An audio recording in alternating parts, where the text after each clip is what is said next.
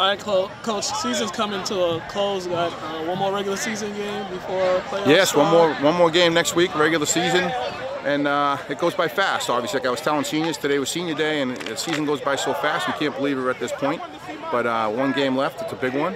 Try to keep the train rolling on the tracks.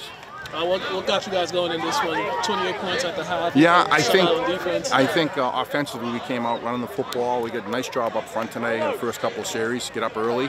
And I think then defense kind of took over. Later in the game we had 2 interceptions for 2 scores, which was big. So anytime you're hitting this time of year and your defense is playing well, it's a good sign.